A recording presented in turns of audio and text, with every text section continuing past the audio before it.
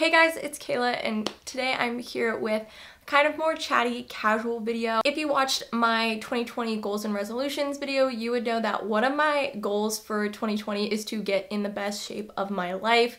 It is something that I really slacked on in 2019, so I'm making it a priority this year. And since it's going to be such a priority in my life this year, I also wanted to make more content about health and fitness and share more of that side of my life on YouTube. So I thought, what better way to start than talking about my health and fitness journey. If you like this video, don't forget to give it a thumbs up, leave any comments down below, and subscribe to my channel if you are new.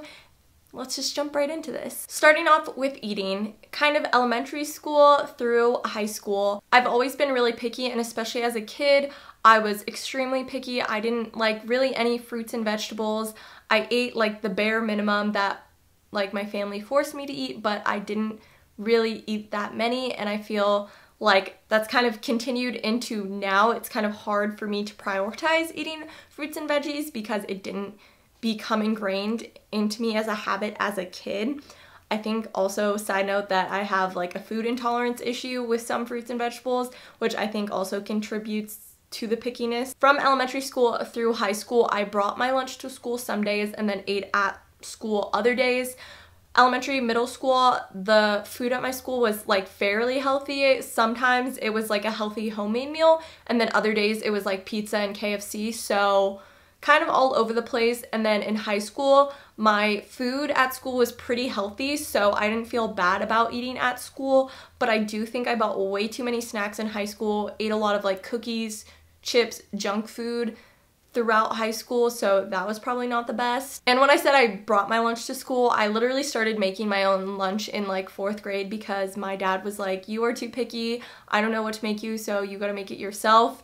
And honestly, that probably helped me like learn to be a cook and like know how to make food for myself, so I'm kind of grateful for that. But my eating was just kind of all over the place, especially in high school. I think I definitely had some binge eating tendencies and kind of just ate all over the place. Going into college, freshman year, obviously you have meal plan. It's almost impossible to eat healthy on meal plan. We had a dining hall that had like kind of healthy options, but the food was terrible, so we rarely went, which means I ate a lot of Panda Express, The Habit, just kind of crappy junk food. And I didn't really gain any weight. I stayed about what I came into college with, to the best of my knowledge. I think I was around 130 pounds when I started college, and like when I finished freshman year, I hadn't really gained any weight. I was around the same, even though I ate terribly, and I think that's because I ate pretty much just as terribly in high school, so it didn't super negatively affect me. Sophomore year, I was really excited to start cooking on my own and make my own food and eat healthier. I really ate healthy this year. I made a lot of healthy meals. I ate a lot more fruits and vegetables than I probably ever have in my life, including now, and I think for the most part that was really good, but there were probably definitely some parts of the year where I was not eating enough foods. My junior year, I lived in my sorority house and we had a chef this year, and this kind of led to my eating being all over the place. Like I said, I was really picky, so some meals it was hard for me to find options that I liked, so then sometimes I would like go out to eat on campus or go to Brian's house to eat. But if I did eat at the house, for the most part we had healthy food. My main issue was lunches. Lunches were a lot of salads and sandwiches, which are just two things that I do not like. So I definitely struggled to find options to eat for some meals, and that kind of led to me going back to snacking a lot in my room because I'd be hungry, I would find some chips or something and eat that instead of like whatever healthy option that was. And I think just as a picky person, it's hard to force yourself to eat something you don't like even though you know it's healthy for you. Senior year, I went back to cooking for myself, and this led to me making healthier food again. I feel like I ate pretty healthy. I made healthy lunches. Brian and I would make fairly healthy dinners, so I think that was good. But senior year, I started eating out a lot because one, I was really busy. Like I had work, I had an internship, I had different club obligations. It was just a very, very busy year, so we ate out a lot. And also just like, especially second semester, I wanted to enjoy my remaining time in college. I wanted to go out with friends, we wanted to go out to dinner, stuff like that, so I ate out a lot. Onto fitness. From elementary school through high school, fitness was not really a thing in my life. I played some sports like elementary school through middle school, but none of these I really played seriously, and I stopped playing sports in middle school. I did dance and theater from kindergarten through high school, and that was kind of my way to be active. I probably could have been more active, but dancing was something that I enjoyed, and it did keep me active enough. I think a major problem for me with like figuring out fitness is that I didn't really know how to work out or like how to be fit. Like I said, I didn't really play sports, so I didn't have that as an outlet to work out. I feel like also a lot of kids learn how to kind of work out or be fit in PE, but I did not have a traditional PE experience. I went to private Catholic school, kindergarten through high school, so PE was not like an obligation like it is in public school. Elementary school and middle school, I think I had PE like 2 days a week, and we sometimes did running, like the pacer test, but never seriously. My goal was always to not be the first one out, but after that I didn't really care because I didn't want to be made fun of if I was the first person out, but after that I was like, whatever, and I didn't like running, so I was not motivated. In high school PE, I literally took 1 semester. We had a 2-semester requirement, and my second semester I took dance. So I only took 1 semester of PE. It was a lot of running and a lot of like planks and sit-ups and basic PE stuff, I feel like, but I hated it. PE was miserable. We played a lot of sports too, and I'm just not good at sports, so overall, not a good time. I think this kind of led to me not knowing how to work out, and the only way I kind of thought of working out was running, which I absolutely hated. Like my dad is pretty fit, but he runs to work out and does like some sit-ups and planks, and that works for him, but that is like not enjoyable to me in the slightest. I absolutely hate running. I have really bad knees from dance, so running just like does not work for me. And I think going into college, I was just very confused about how to be fit and how to work out now that I was kind of living on my own. Freshman year of college, I did start going to the gym. We lived fairly close to the smaller gym on campus, and I feel like I did go pretty regularly the entire year, but like I said, I didn't know how to work out. I would walk on the treadmill or like go on the elliptical because that's what I think my roommate did or some of my friends. I also did like planks and sit-ups because again, that's the only way I knew how to work out, so that's just like what I did. And I think it worked freshman year. Like I said, I didn't gain the freshman 15. My sophomore year and junior year is really when I started to figure out fitness and working out. I lived really close to the gym both these years, so I went all the time, and I realized that going to the gym and working out was just as much as like an emotional outlet and a mental health outlet as it was a physical outlet, so that was good. I started using weights more in my workout. I don't like do heavy weightlifting, but I incorporated like dumbbells, and I started using some of the weight machines, and I mostly did this by watching different videos on Instagram or YouTube to like see how people did workouts.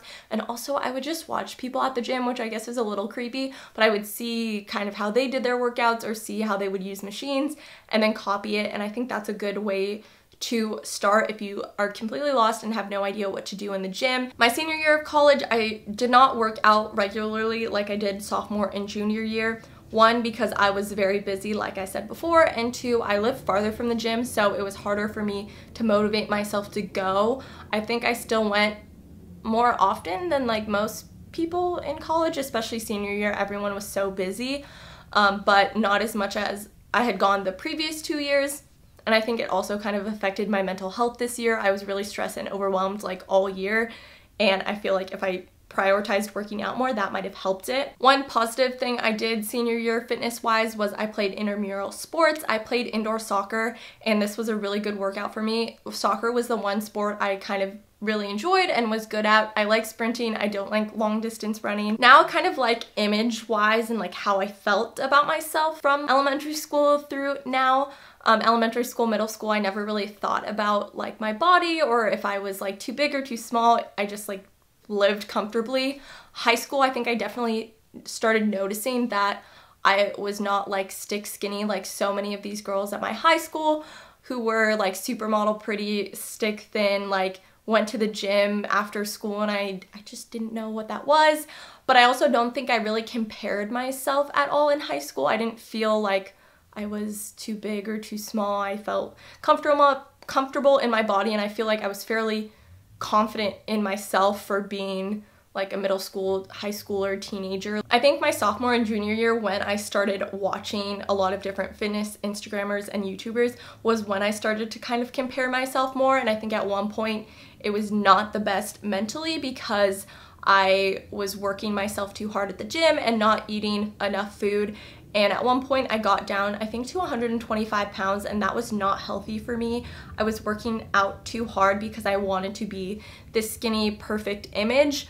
But I think kind of more my junior year, end of junior year, senior year, I realized that I'm never going to be stick skinny. I have a smaller waist and bigger thighs, and that was just always how it was gonna be. So I think I've kind of realized more that I can become strong and make my legs stronger and work to gain more muscle, and that is something I found like confidence and success in, and I want to get more toned rather than being skinnier, if that makes sense. Weight-wise, my senior year was not great. I slowly just started gaining more and more weight.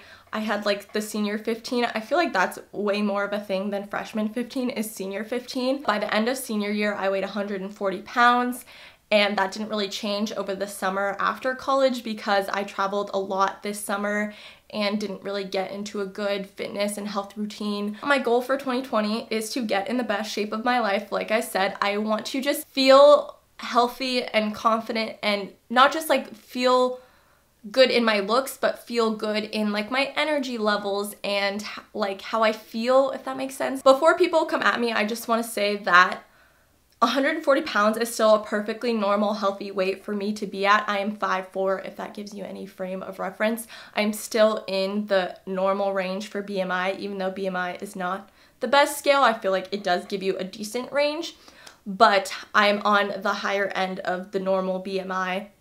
If I gain more weight, I would then be like too high on the BMI scale. And personally, I know my body is comfortable at around 130 pounds. I feel my best, I look my best, I feel confident in myself. When I got down 125 pounds, I was not being healthy.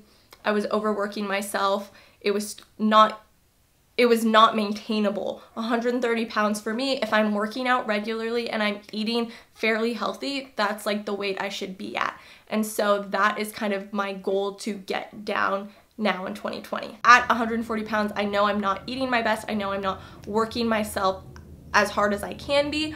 And so my goal currently is to get down to 130 pounds. I am currently tracking my calories, and that is only because I am trying to lose weight and trying to get down to 130 pounds. Once I'm at 130 pounds, I'm going to try to not track calories. I'm going to try and not weigh myself as regularly, maybe every few weeks or every few months, just to make sure I'm like staying on track.